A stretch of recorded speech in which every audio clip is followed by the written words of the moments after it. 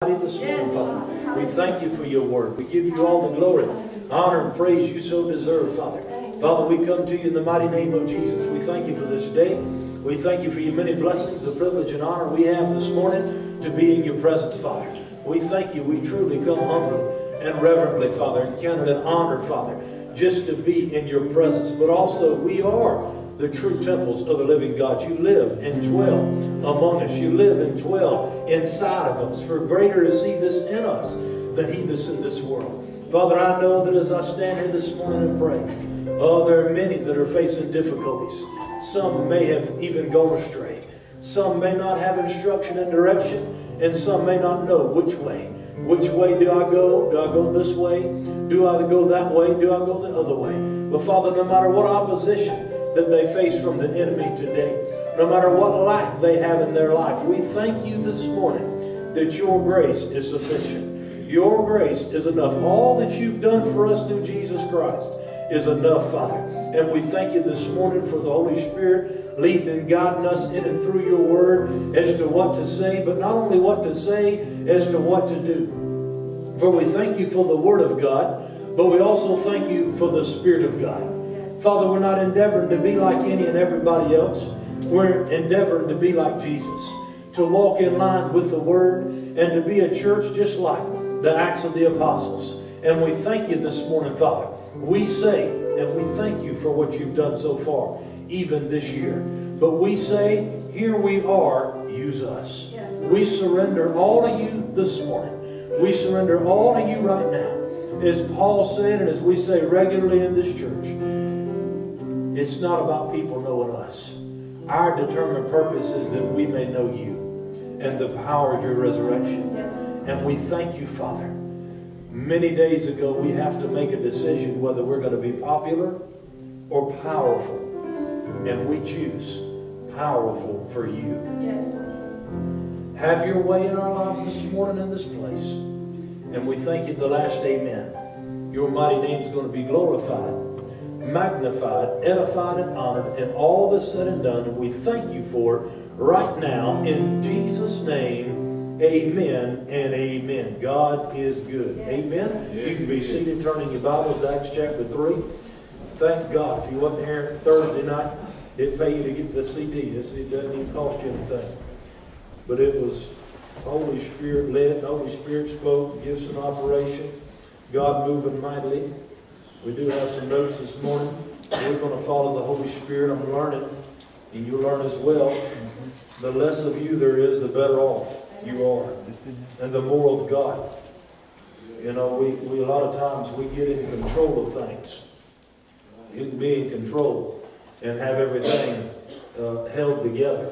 You can have people around you that won't challenge you on anything. You say, well, I don't want to be challenged. I mean, even in a good way. I don't mean a bad way. I don't mean people attacking you. But you can get to a place where, you know, nobody, you've got people everywhere around your life that won't say anything to you. But I heard a minister say one time, he said, you know, the Lord Jesus Christ didn't like that. He said everybody else might cater to this, that, and the other, and even the hurts and pains in the past. But the Lord Jesus Christ, he'll put his finger right where it hurts. Not to hurt you, but to heal you. Not to hurt you, but to heal you. Thank you, Lord Jesus. Go back to go to John chapter 3. Just hold your place there. God doesn't have any, he has no intention, never has. He's proved that through Jesus. God doesn't desire to hurt you, doesn't desire to hurt me. Amen? Amen. Everything he's done through Jesus, revealed by the Holy Ghost, is for our benefits, not for our hurt. John chapter 3, verse 14, and as Moses lifted up the serpent in the wilderness, even so must the Son of Man be lifted up, that whosoever believeth in him should not perish, but have what? Have eternal, everlasting life. You're a Christian today. You have the life of God. Amen? For God so loved the world. For God so loved the world, would that include you? Yes. Yes. Would it include me? Yes. Would it include those that's not here, but maybe supposed to be here? Yes. Would it include the individual that's drunk up under the bridge or high this morning from a hangover last night? Yes. For God so loved the world. God so loved the world that he gave his only begotten Son, that whosoever believeth in him should not perish, but have everlasting life. Verse 17, For God sent not his Son into the world to condemn the world, but that the world through him might be saved. Verse 18. He that believeth on him is not condemned, but he that believeth not is condemned already. We know our victory, our freedom, our life is through who? Believing on who? Yeah. Believing on the Lord Jesus Christ. Believeth not is condemned already, because he hath not believed in the name of the only begotten Son of God. 19. Jesus said, this is the condemnation, that light is come into the world, and men love darkness rather than light, because their deeds were evil. For everyone that doeth evil hateth the light, neither cometh to the light, lest his deeds should be reproved. But he that doeth truth cometh to the light, that his deeds may be made manifest, that they are wrought in God. You say, where are we going? I have no idea what we're doing. We're going to follow the Holy Ghost. Amen? I will say this. God, the Lord Jesus Christ, the Holy Ghost, they work in light. Yes. Amen? The devil works in darkness. Yes, amen. Now, you sinned in the past. You ask God to forgive you. You confess your sins. He's faithful and just to forgive you, and you cleanse your sins. Amen? And we thank God that it's a done deal. It is not any more complicated than that. It's just that simple. But a lot of times, there's damage, and there's hurt, and there's pain, and there's even things that people are dealing with right now. It's one of the reasons I'm saying this. I do know what we're doing. We're following the Holy Ghost. You got to where you're at today because you've been moved by not the Spirit. You've not been moved by other people, although you may would blame other people, but you've been moved by hurt. And you let hurt control you, and you let pain control you, and you try to keep everything under wraps, so to speak. And you say, well, all of these things happen, yeah, but God. Yes. Yeah, but God. But Jesus. Amen? He's the healer. He's the deliverer. Thank God this morning that God sent His Word to heal us and deliver us from all our destructions. Amen? Thank God today that by His stripes we're healed. That's physical, but not just physical. It's mental. It's emotional. It's pain and hurt from the past. Amen. But what has to happen, we need to understand. We can go back to Genesis, and we might in a minute. But it says here in John chapter 3, verse 19, verse 20, for everyone that doeth evil hateth the light, neither cometh to the light, lest his deeds should be reproved. See, God is endeavoring in some of your lives, all of our lives in some degree, but in some of your lives, the Lord showed me this yesterday when I was praying. I just didn't know how it would operate. We used to have Rottweilers. Anybody know what a Rottweiler is? They're pretty mean and pretty tough. And we had, I think we had one growing up within Laura Lee. I bought Laura Lee one. Her name was Kelsey, wasn't it? And we had her for years. She's actually real sweet-spirited. But we had another one that was the male. His name was Smokes, and he wasn't real sweet-spirited. But they were tough. And that's what I saw was, and I saw this in the Spirit yesterday when I was praying, to be honest. And I saw, I don't think about dogs too often. We got a little one at the house, but she's very far from a Rottweiler. She's a Rottweiler in her head. That's the only thing. But yeah, for sure. She's about that tall. She's more round now than she is tall.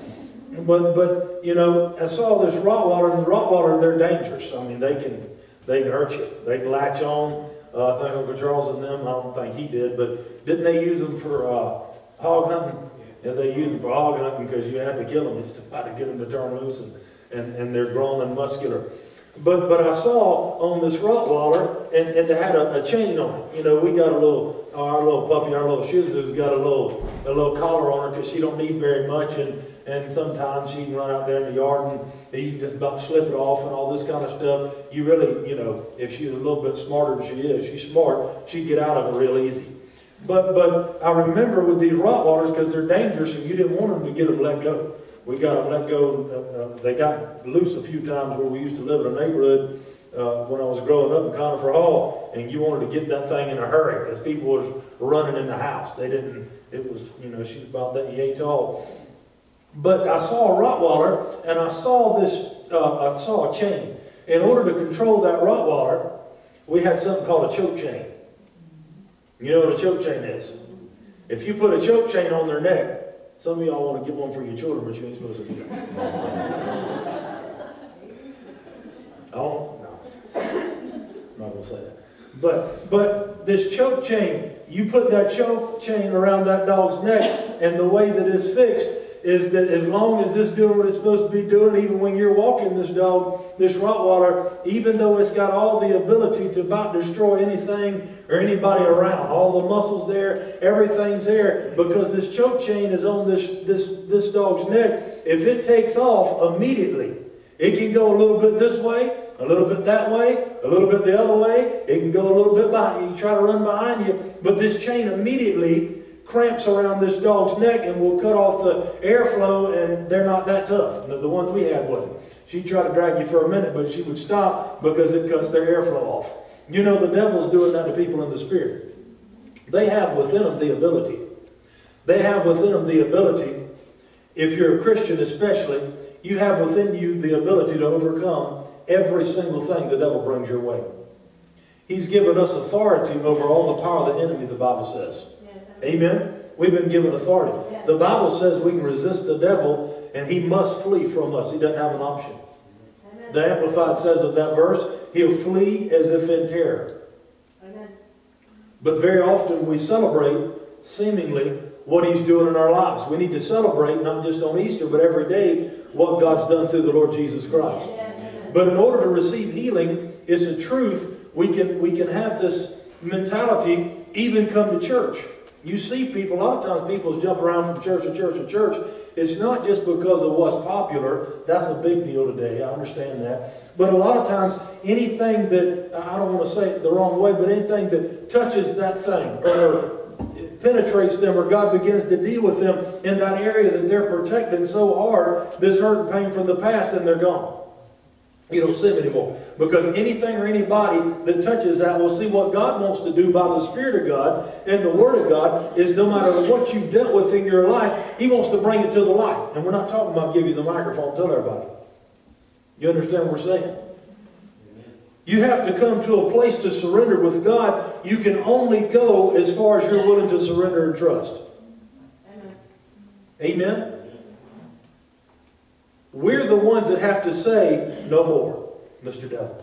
You're not going to have your way in my life, in my family, with my children. It's not going to be like it's been. Thank you, Lord. But I've also found this, as you say that, and you step out in faith and you begin to seek God, the Holy Spirit, the revealer, will reveal to you anything in your life. Matter of fact, when you get a hold of the Word of God, this is one thing you'll see in a Christian that's got any decent maturity.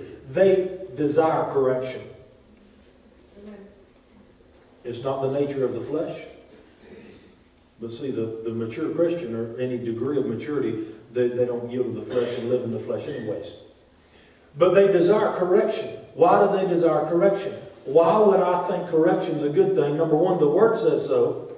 But correction, the purpose of God's correction is what? It's to show anything that's wrong in my life, not to hurt and destroy me, but because that is something that is hindering the flow of His blessings, of His healing power, of prosperity, whatever it is in my life, amen, for it is still true, even though we are free, positionally for sure. We're free in Jesus' name. The wages of sin is death, the gift of God is eternal life. Amen? And it's still true that I reap where I sow, unless I repent and confess my sins. Amen? So God wants to deal with some things in my life. He wants to deal with some things in your life, and we're not going to go back there, but in Genesis chapter 3, you know, you could just ask yourself, and I'm not talking about physically, but you remember when Jesus came back after Adam and Eve had transgressed God, disobeyed God, ate of the tree they weren't supposed to. When God showed back up, what was the difference than before? They hid from Him. They were naked. They was naked both times. Well, they had a little bit of coverage. About as much coverage as most people got today. But still, a fig leaf, you know, about like today. That's what the style is. Most people's outfits and clothes ought to cost 35 cents. That's how much material it costs to make them. You say you don't get on those lines. We don't talk about that. I'm going to go to another church where they all dress like strippers. That's good. And you don't still strip after the rapture comes. Just have a good time. That's good. You say, well, we don't talk about those things. Remember what I said earlier, we got to get out of our comfort zone. The church has got to get back to the Word of God. A lot of people say that, but the problem with that is they don't know what the Word says, and they don't really know what they're saying. Amen? Been reading and studying. The reason God's been moving, and the reason things got so good is because you see in line with the Word of God what's wrong. We thank God for it, we correct it, and we move on. Yes. Amen? And we obey Him. You got to do that in your individual life. I don't know how many times recently, and if a specific example comes up for my life, I'll tell you, I don't know how many times recently that the Lord said, you know, this is my will, this is my desire, but if you don't adjust this and you don't change this, this has been a hindrance, you're not going to be able to walk in it. So God's telling me, this is my will and this is what's best for you, but you can't go there with this. You can't take it there. Amen? Look at you at Acts chapter 3 yet, or we went to John chapter 3, didn't we? Go to Acts chapter 3. Acts chapter 3. I'm endeavoring to lead by example, to learn every day, but obviously as we go as well. Acts chapter 3, we're going to go to verse 1. God's endeavoring to lead us out of our comfort zones, to surrender all to Him, to trust in Him no matter what you're facing today, because your God is bigger than your problem. He's bigger than your mountain. He's bigger than anything you're dealing with today. Amen? Acts chapter 3, verse 1, Peter and John went up together into the temple at the hour of prayer. Being the 9th hour, and a certain man lame from his mother's womb was carried, whom they laid daily at the gate of the temple, which is called Beautiful, to ask alms of them that entered into the temple. Who seeing Peter and John about to go into the temple, asked an alms. You know, and he's holding out, you can see, you go over here, not picking on anybody by any means, but you see a lot of times on the side of the roads now, you got little signs and this kind of stuff, and looking for handouts or money or whatever. You say, you give, the Spirit of God promised me I will, because a lot of things are scams today. Amen. We're very generous, but this fellow's not really able to do anything because he's been lame from his mother's womb. It's a legitimate deal. And he sees Peter and John about to go to the temple and ask an alms. And Peter, fastening his eyes upon him with John, said, look on us. Peter and John said, look here. Look at us right now. And he gave heed, he gave heed unto them, expecting to receive something of them. Expecting to receive something of them. You know, a lot of times we're expecting to receive things, but it's the wrong thing we're expecting to receive. We expect it to get worse, and then get shocked when it does. You say, well, everything I've done, everything I've tried to do, it just had none of it worked out. It doesn't seem like nothing goes right for me. If it's going to happen to anybody, it's going to happen to me. If the devil's going to find anybody, he's going to find me. He already knows where you're at because you talk to him all the time. Y'all build a relationship. Be careful. Amen? So he's expecting to receive something from him. Right? Does it matter what you expect to receive? Does it matter what you're looking for? Expecting to receive something from them. And then Peter said, what Peter said? Verse 6. He said, silver and gold have I none. He said, I don't have what you're looking for. I don't have none of that. But such as I have, give I thee. You know he had to raise his expectations here. Do you know we need to raise our expectations? As long as you settle for things the way they are, they're going to stay that way. As long as you accept things like they are, they're going to stay that way. You got to get tired of it. You say, but my husband, but my wife, but my children. The Lord told me a while ago in Joshua 24:15, we say it all the time. Don't go there. But as for me and my house, we're going to serve the Lord. And we need to make our mind up. But he said, how does that start out? As for me. As for me. Concerning you, God wants to start with you. Amen. Concerning me, God wants to start with me. I'm the pastor of this church, and there's times when I'm praying and seeking God, and he's, you know, because of course I preach to you, and I say, are you going to do the message you preach? Are you going to do it? Are you going to do the message you teach? Sometimes he'll bring back a specific message. And he'll say, that was good, wasn't it? Say, yes, sir. He said, I gave it to you. Yes, sir. He said, are you going to start doing it? Yes, that's the right answer. Yes, sir. A lot of times we know the word, but it's not the hearer or the knower that's blessed. It's the doer. Amen? You can be right in the middle of reading the Word of God and something go wrong and you get mad. You can pitch a fit. You can act out. Amen? I can have the Word of God in, but it's still my decision. Right? But Peter said, silver and gold have I none, but such as I have give I thee. In the name of Jesus Christ of Nazareth, rise up and walk. And he took him by the right hand, lifted him up, and immediately his feet and ankle bones received strength. And he, leaping up, stood and walked, and entered with them into the temple, walking and leaping, and praising God. And all the people saw him walking and praising God. They saw the fruits of it. And the first three words of verse 10 says what? And they knew that it was he which sat for alms at the beautiful gate of the temple. And they were filled with wonder and amazement at that which had happened unto him. And as the lame man which was healed, held Peter and John, all the people ran together unto them in the porch that is called Solomon's, greatly wondering. But this man, we see, he's looking for one thing, but Peter and John said, I don't have what you're looking for. You know how people come to me sometimes and say, I need help in this area, or I need help in that area. And sometimes, very often, I feel like they want me to give them a prescription or something that's not from the Word of God. We don't, as Christians, we don't have another plan. We got the plan that's come from God through Jesus, revealed by the Holy Ghost. We don't have another gospel. Paul said, any man preaches any other gospel, let him be accursed. Amen?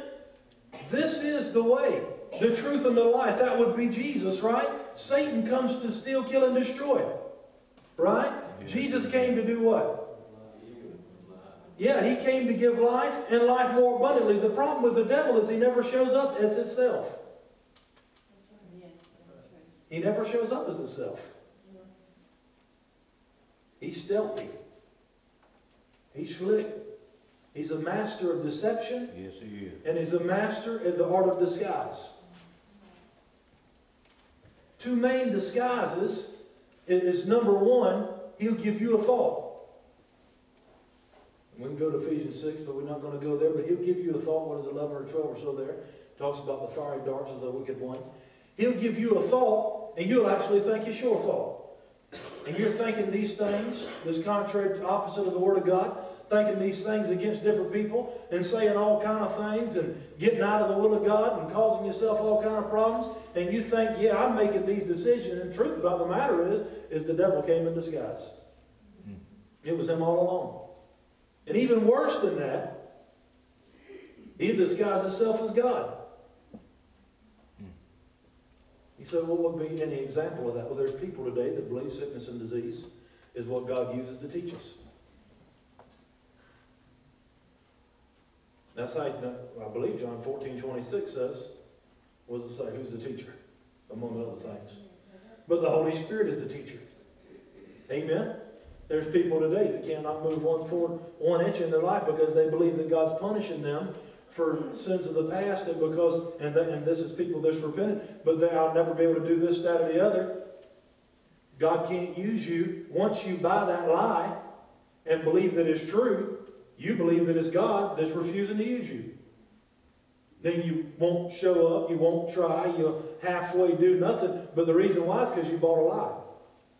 Not be able to contribute. We got to realize who wants to destroy us.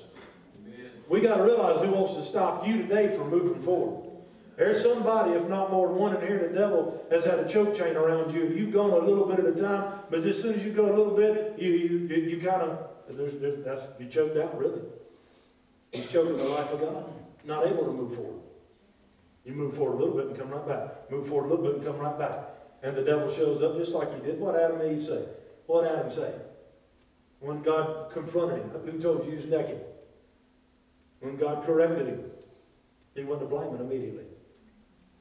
But really and truthfully, yeah, they sinned and disobeyed God, but it was the serpent, right, that showed up, slick, undercover.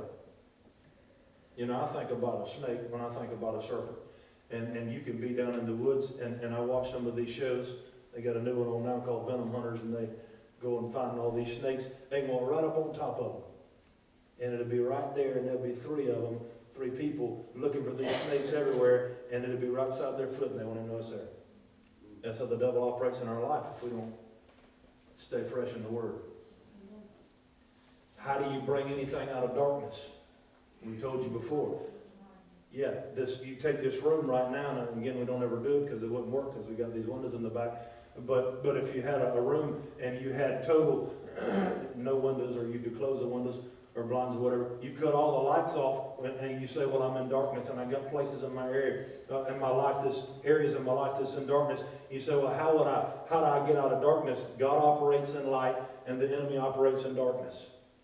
Amen? He wants to keep you held in darkness and keep those things in your life, maybe that you're embarrassed of and ashamed of. Doesn't mean you should tell everybody, but God's always placing people in your life that you can trust, even if it's just one or two. But see, then the devil will come along and tell you can't trust nobody. Everybody's going to betray you, and everybody wants to hurt you, and everybody's against you. And the same people that you think's against you is praying for you every day.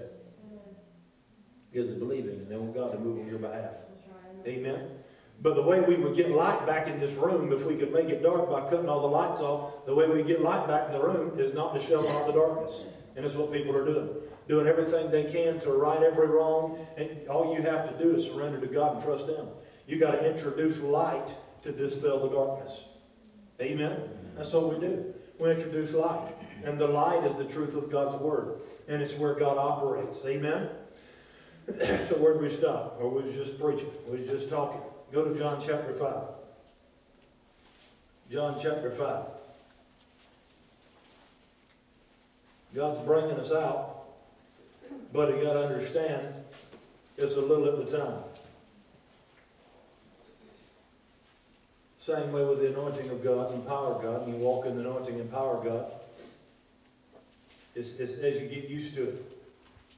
And as you're faithful, the more anointing you have, the more it'll increase. You be faithful in the small things, what will God do? He'll make you a ruler over many. Amen? Just be faithful where you're at. You say, I don't know my place. Just do what you know to do. Start building your house on the rock of the Lord Jesus Christ in the Word. We ministered on that Thursday night. Amen. And you'll see God honors His Word. God will honor your faithfulness. John chapter 5. Are you all there? Verse 1. It had a title. And the title was How to Receive from God. Let's just read it. John chapter 5, verse 1. After this, there was a feast of the Jews, and Jesus went up to Jerusalem. Now there is at Jerusalem by the sheep market a pool, which is called in the Hebrew tongue Bethesda, having 5 porches. In these lay a great multitude of impotent folk, of blind, halt, withered, waiting for the moving of the water. For an angel went down at a certain season into the pool and troubled the water. Whosoever then first, after the troubling of the water, stepped in, was made whole of whatsoever disease he had. Now, you can see kind of the picture of this. And again, there's all kind of arguments about a couple of these verses here, whether this should be in the Bible or not. But regardless, the location, the place, and all is the same. And there was like 5 porches around this pool, and supposedly the angel would ripple the water or whatever, and it was the first one, in was the one that was healed. But verse 5, then you got this fellow, a certain man which was there, which had an infirmity 38 years. Now this wasn't 6 weeks. This wasn't a bad Monday, right? 38 years. This man had an infirmity. Verse 6. When Jesus saw him lie, and knew that he had been now a long time in that case, he saith unto him, Wilt thou be made whole? Wilt thou be made whole? Now I'm going to look at verse 6 in the New Living Translation. This is very, very, very important. Verse 6 in the New Living Translation. You got Grace? Is that Grace in there? You got him on the ball? He's doing good. when Jesus saw him and knew he had been ill for a long time, he asked him, would you like to get well? Would you like, man, he's been sick for 38 years with this infirmity. 38 years, not 3 weeks, not 8 weeks, 38 years he's been this way. And Jesus, all-knowing Jesus, asked him a question, would you like to get well? Now, that sounds kind of, honestly, we're not talking about the Lord Jesus Christ. We got to see what he's trying to say here. That sounds kind of dumb. Who would not want to get well? Wouldn't you think that? But this man's 38, he's been in this situation 38 years, and the Lord Jesus Christ walked up to him and said, would you like to get well? Now, is there anybody in this place today that maybe things are not like you want them? Maybe things in your life are not even like you know God wants them and wills them. You've got to answer this question. Well, do you want to get well? Do you want things to change? Do you want things to be different? Or have you grown accustomed to how it is to such a degree that you would say it, but you don't mean it? Do you know we can create an environment? That's why we talk to you a lot of times about having pity parties and getting attention and those sorts of things. You don't want nobody to feel sorry for you. You want people to love you, but you don't need nobody to feel sorry for you. You want people to love you, but you don't need nobody to feel sorry for you. That's called enabling. Enabling them to stay in that current situation. You love people, but you don't ever go contrary to the Word of God. Jesus walked up to this man that is sick and said, do you want to get well? Why? Because he's been this way so long, and if we're a certain way so long, he's been this way so long, this is what this man knows. This is this man's life. Because he's been this way for so long. Maybe you've been some way for so long that other people identify you with the same way you identify yourself. Oh, this is what they are. This is how they are. Maybe you got things that run through your family. I mean, maybe everybody in your family's a gossip or got a big mouth. Maybe they're full of pride. I studied behind John G. Lake. Read part of that book on Thursday evening that was awesome. But he said, every lake that I ever knew was slap full of pride. He said, we were lakes, that was his last name, and he said, we were full of pride. And he said, I had to surrender that stinking pride to God before I could ever be anything. He said, I had to make a decision that it didn't matter. My whole family's been this way. Maybe your whole family's been in poverty. Maybe there's been, predators throughout your family. Maybe there's been perversion. Maybe there's been all sorts of things throughout your family. You got to answer the question when Jesus shows up on the scene. He already has, and he's here today in the presence of God. Do you want things to change? If we want things to change, we cannot do what we've been doing and get different results. It is not possible. Jesus looked at this man and said, do you want it to be different? Do you want to get well? Or do you want it like it is? That is not unscriptural to add that, because it's just the opposite of what he said. If we said it a different way. So he said, do you want to get well? And we see in verse 7. Now,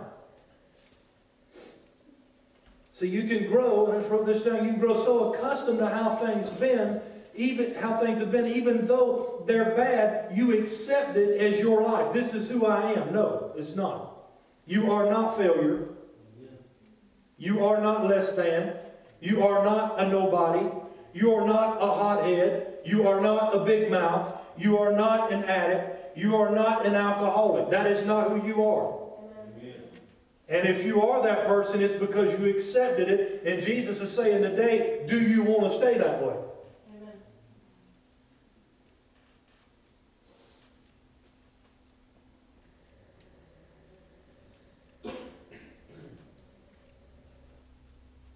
Will thou be made whole? Is that what he said? Verse 7. The impotent man answered him, Sir, what did he say? I have no man when the water is troubled to put me into the pool, but while I am coming, another steppeth down before me. What did he do? What did he do wrong there?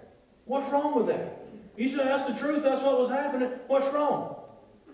It's an excuse for why he could not change. Why he could not be healed. Why 38 years was going to be 48 to 58 to 68 to 78 to whenever he died, because he did not look to Jesus. And I know this is different for you and I today, but when Jesus walked up there, they did not all know who he was.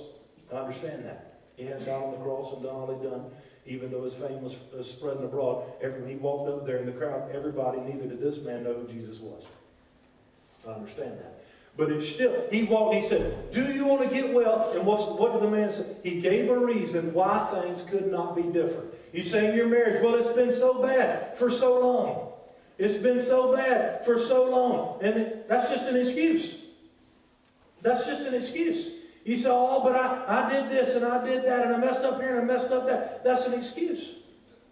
You got to give it to Jesus. You got to trust you. He's trying to get our eyes back on him. And all of us would say, yes, I'm looking at Jesus, but if we listen to what we say out of the abundance of the heart, the mouth speaks.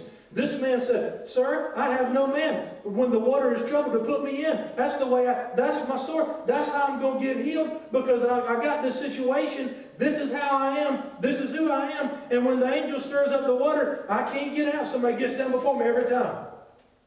So they get healed and I don't. And that's how it's going to happen. What we talked about earlier, Acts chapter 3, about expecting. We got to change our expectancies. I was sitting at my desk one day, and it was at the other church years ago. And I'm just to be honest with you, I was satisfied, complacent is a better word. And the Lord said, he said, what are you expecting from me?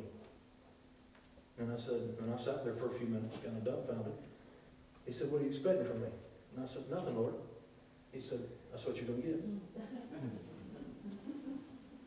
It's scriptural. He says it all about more. If you're talking about more of God, yes.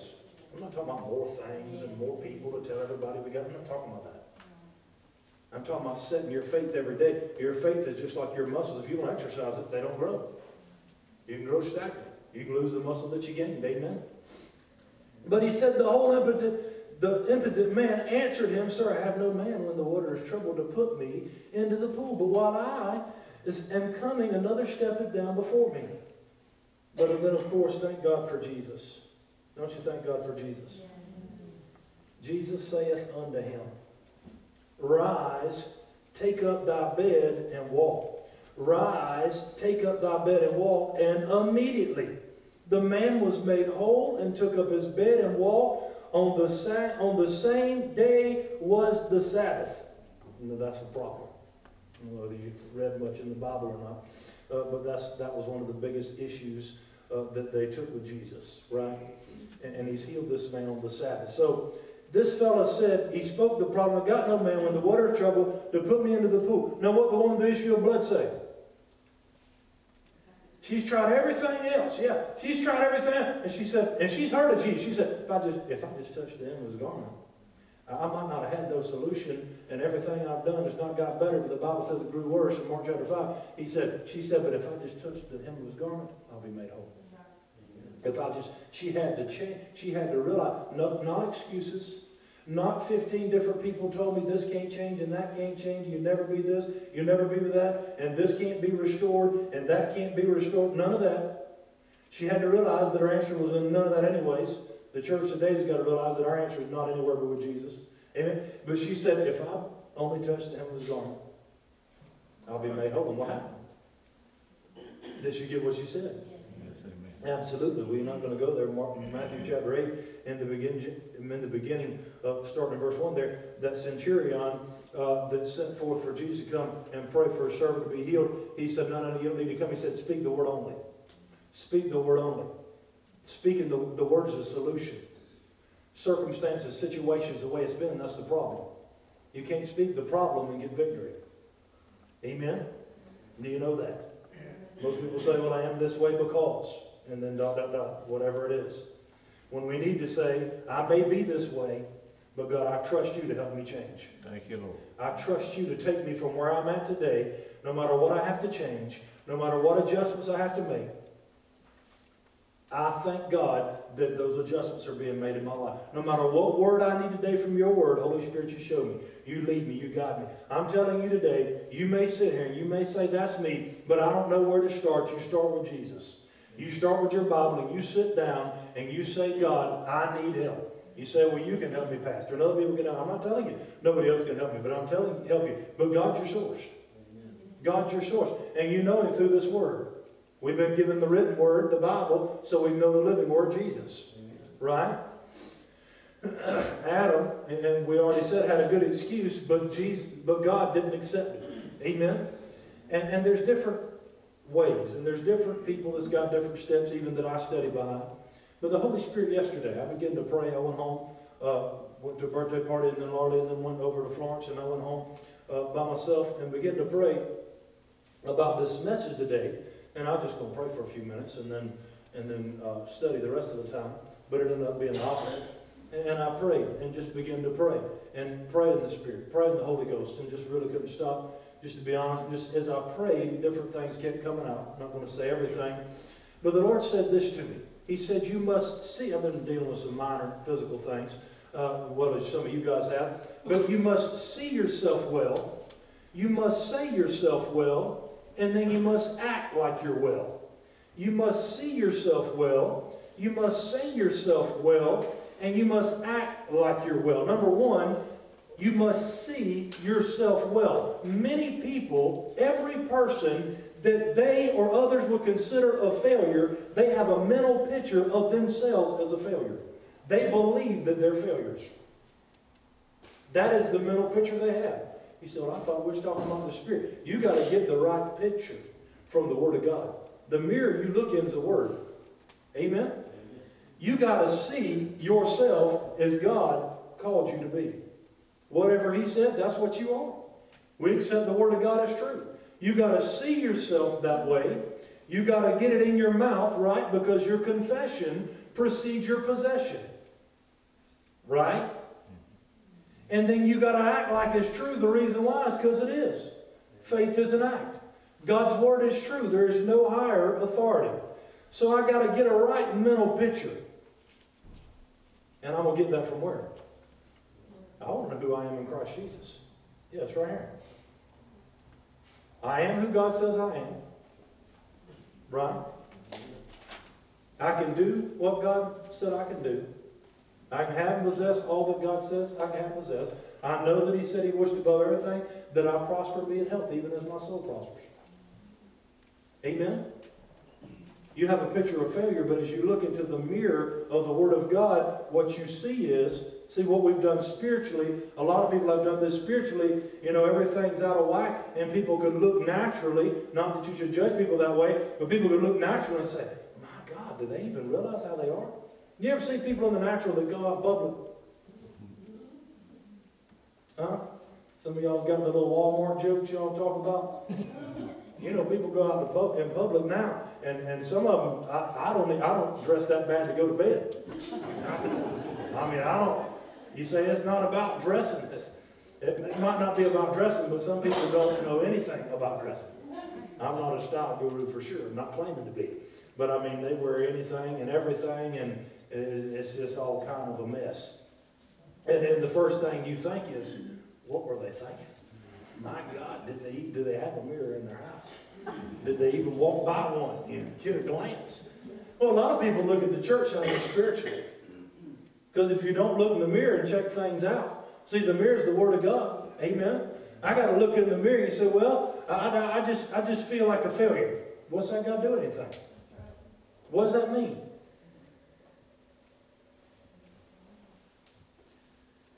What does it mean you feel like a failure? What does it mean you feel like you can't make it? What does that mean? You feel it long enough, you talk about it long enough, then you believe you can't make it. Amen? But it works the flip side too. Whosoever shall say unto this mountain, be thou removed and be thou cast into the sea, shall not doubt in his heart, but believe those things which he saith shall come to pass, he'll have whatsoever he says. That works both ways. You're going to have what you say. We need to be found speaking. Go to Hebrews chapter 4. We need to be found speaking the Word of God. Amen? Hebrews chapter 4. says this about Jesus. Hebrews 4:14, seeing then, y'all there? Hebrews 4:14. Seeing then that we have a great high priest that is passed into the heavens, Jesus, the Son of God, let us do what? Hold fast let us hold fast our profession. Profession and confession mean the same thing. For we have not a high priest which cannot be touched with the feeling of our infirmities, but was in all points tempted like as we are, yet without sin. Let us therefore come boldly under the throne of grace, that we may obtain mercy and find grace to help in time of need. To say you're helpless is to contradict the Word of God. To say you're hopeless is to contradict the Word of God. It's opposite of what God said about you. Amen? We're to hold fast the profession or confession of our faith. Now go back to John chapter 5, because I want you to see one last thing. This is where we're just at. He said you got to see it, you got to say it, and you got to act it. And the only way you're going to do that is to feed on the Word of God and allow the Word of God to be the mirror in your life. Amen? So we see this man, Jesus has healed him. Rise, take up thy bed and walk, John 5:8 said. And he did it on the Sabbath day in verse 10. The Jews therefore said unto him that was cured, it is the Sabbath day, it is not lawful for thee to carry thy bed. Now they're not concerned about nothing else. They're concerned about that he was toting his mat on the Sabbath day. Because they broke their law, right? Which is stupid. And there's not a nice word for it. Amen? There's a lot of laws in the church. Now there's people that think everything's law. People that's rebellious say, oh my God, don't tell me that. You put me under the law. And if you ask them to write 2 sentences about what the law was, they don't know what it is. But they say, put me under the law. I've asked people that before. They say, oh, don't tell me to do that, Pastor. You put me under the law. I said, what's the law? They can give me 1 sentence. They don't know what it is. You got no idea. It ain't the law, it's the flesh. Amen? We're no longer under the curse of the law. Jesus redeemed us from the curse of the law. The church talks about the law all the time because it makes them feel good. They talk about grace versus faith versus the law all the time. It makes them feel good. Because you tell people you've got a flesh that wants to act like the devil and you've got to do something with it, it gives them responsibility. Amen? They don't want you to talk about that. But that's what we teach and preach here, because what the Word says. Amen? But the Jews therefore said unto him that was cured, it is the Sabbath day. It is not lawful for thee to carry thy bed. He answered them, he that made me whole, the same said unto me, take up thy bed and walk. Then asked they him, what man is that which said unto thee, take up thy bed and walk? And he that was healed wist not who it was, for Jesus had conveyed himself away, and a multitude being in that place. So he didn't know who it was, and he didn't know now where he was, right? Verse 14, afterward Jesus findeth him in the temple, and said unto him, behold, thou art made whole. Sin no more, lest the worst thing come upon you. Now, one of the things that I want you to leave here thinking with today is this. This is where the church is at. This is where a lot of us are at. This individual here has been sick 38 years. Jesus walks up here, make a long story short. Jesus walks up here, the fellow, he said, do you want to get well? And he asked the fellow, and the fellow said, I got no man to put me in the water. There's sick people all over, they're all around. They're all over the place. But they're looking at the water. They're focused on the water. They're waiting on the troubling of the water. So they step in and be healed, be the first one. That's what they're looking at. Jesus Christ, Jesus the Messiah, Jesus of Nazareth walked up and healed this man 38 years, and nobody noticed it. There was hardly no commotion whatsoever. There was no commotion. It's not listed in the Bible. The only commotion was afterwards when he went to the temple and he's toting the mat, and they get mad about it. People say today, Jesus doesn't deliver. It's not like it used to be in the church. Jesus doesn't heal. He doesn't deliver. He doesn't do all these things. It's not, certain things have passed away. Could this be the case? See, this was happening. There's sick people all around, and this man's been sick 38 years. He wasn't healed of a cold. You can be healed of a cold, but it wasn't a cold. He's had an infirmity 38 years. To the degree he couldn't get in the water. And Jesus Christ says, rise, take up thy bed and walk. And he's healed instantaneously. Walking, carrying the mat he's been laying on. And nobody noticed what was going on. And we say, well, that's odd. You know why we're missing what God wants to do in the church? We're looking to the wrong sources. Their focus was not on anybody else. Their focus was definitely not on Jesus. Their focus was on the water. Their focus was on the water being the source of healing.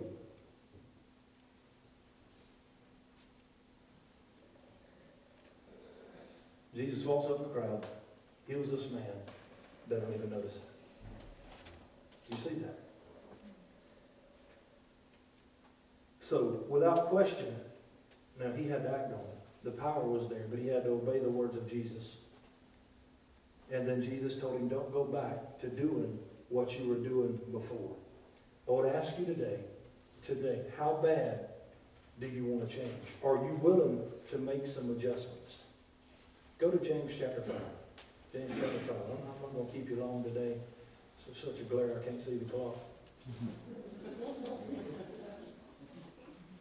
And everybody wants to tell me what time it is right now, but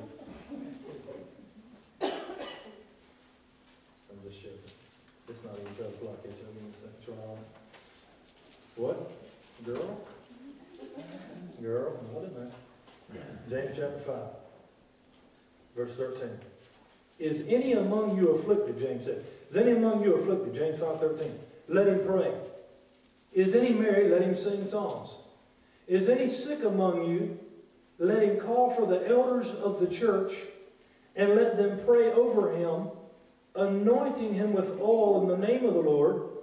And the prayer of faith shall save the sick, and the Lord shall raise him up.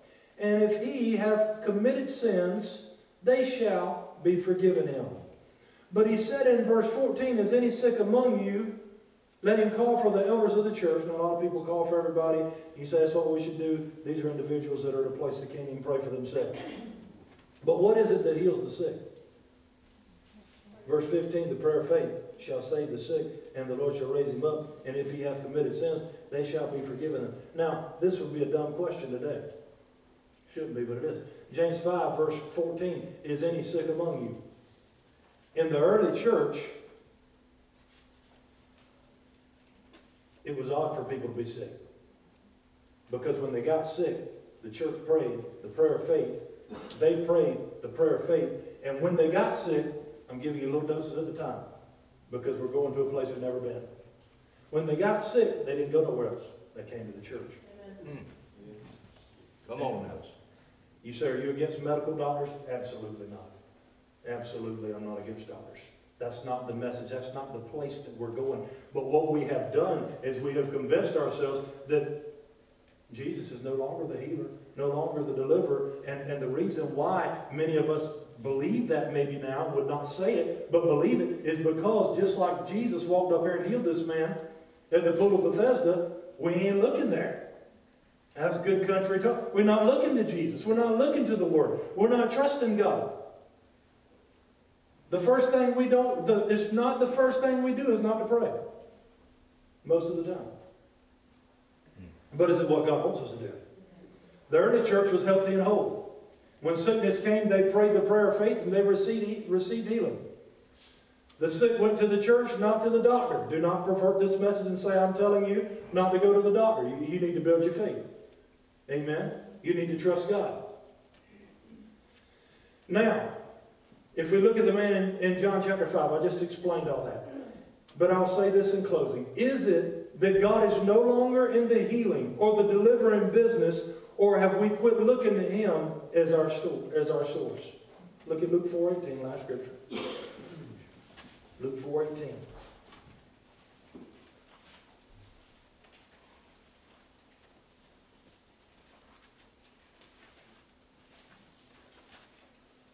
God wants to show us some things. God wants the New Testament church to rise up and be who it's been called to be.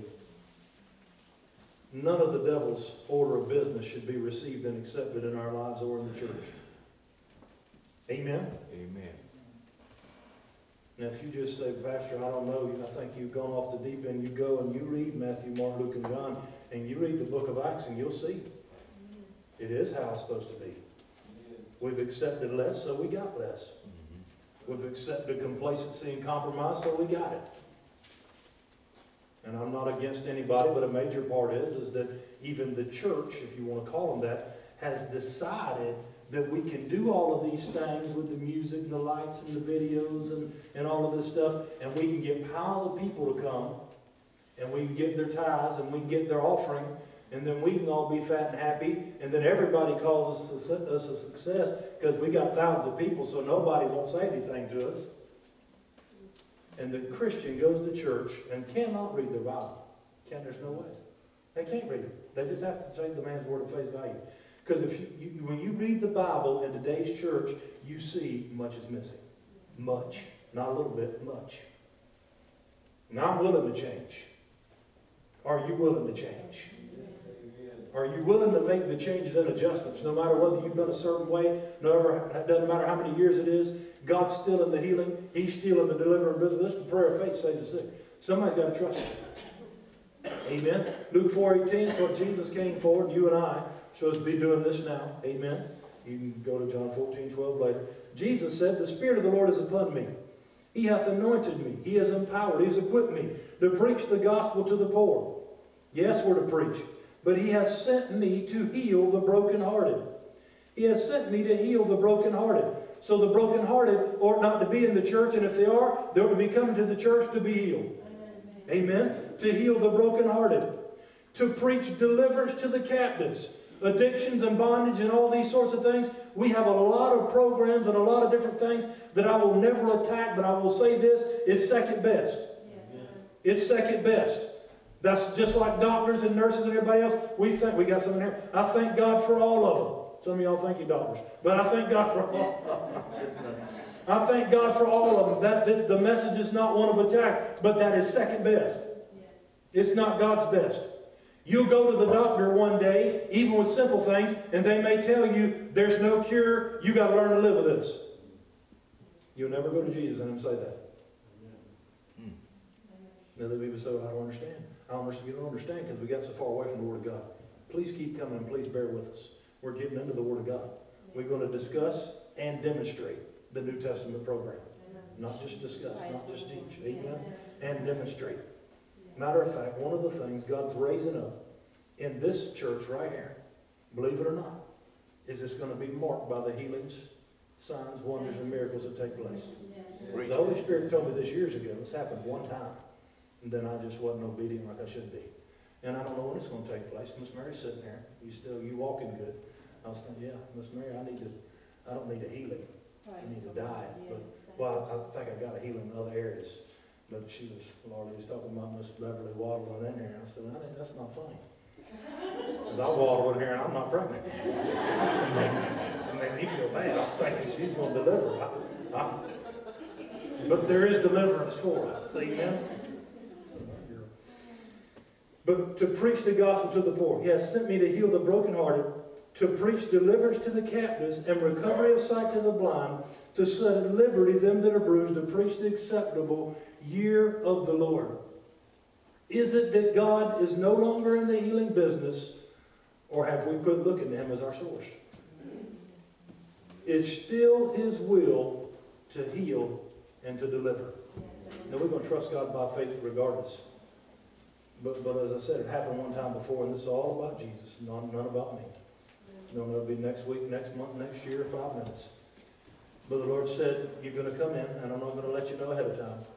This has happened, like I said, one other time before years back. He said, and your hands are going to burn like fire.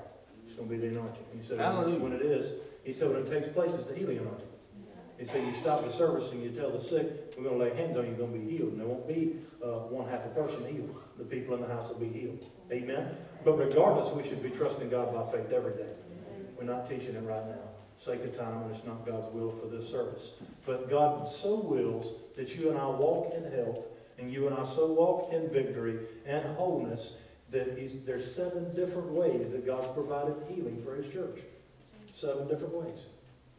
I'm not going to teach you on that right now. Some of you may know. But we're moving into some things. Will you all go with us? Will you trust God? Stand to your feet. Father, I must pray. But I do desire. But we must pray that this message, as we move into these things, yes, thank you, Lord Jesus. Thank you, Lord Jesus. I don't have to have a concern or a worry about things being out of balance because the Holy Spirit knows what He's doing. Thank you, Father. The Holy Spirit knows. So that you guys know and you understand, we're not against anybody. Our goal is not to be against any other church with what I've said. We're not against doctors. We're not against nurses. Matter of fact, I believe that there are people that are called and anointed even to those job titles and positions that God's going to be able to use in a greater measure. And the doctors will be trying to figure out, it'll be the nurse, the saved, spirit-filled, faith-filled nurse that goes in, you know, and the doctor comes in and tries to find out what's wrong. But the nurse has already prayed in faith and they healed. Thank you, Lord Jesus. We're going to move into the greater things.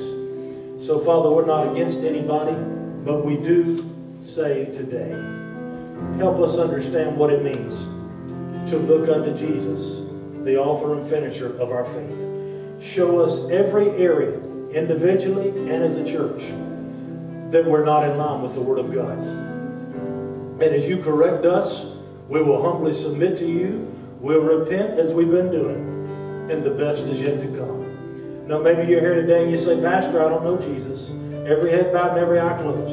You say, I don't know this Jesus, Lord and Savior of my life. The Bible says if you confess with your mouth the Lord Jesus and believe in your heart that God raised Him from the dead, you'll be saved. For whoever calls upon His name will be saved. You're here today and you say, Pastor, I want you to pray with me. I want you to pray with me. I want you to thank you, Lord Jesus. Praise your holy and mighty name. Thank you, Lord Jesus, and praise your holy and mighty name. Thank you, Father. You can slip your hand up right where you're at, and I'll be glad to pray with you. To receive Jesus, Lord and Savior of your life. Thank you, Lord Jesus. Praise your holy and mighty name. Joe, get ready. No, I don't need you to come up there. Get ready. God's going to use you shortly concerning your testimony. And we're going to use you. Get ready. So you be praying, you be seeking God. Amen. Thank you, Lord Jesus. Praise your holy and mighty name. Maybe you're here today and you say, I got away from God. I haven't been living as I should. Oh, and I see some areas in my life today that have not surrendered. But I desire to. See, that's the good thing about God. He's merciful. The Lord's goodness and mercy endures forever.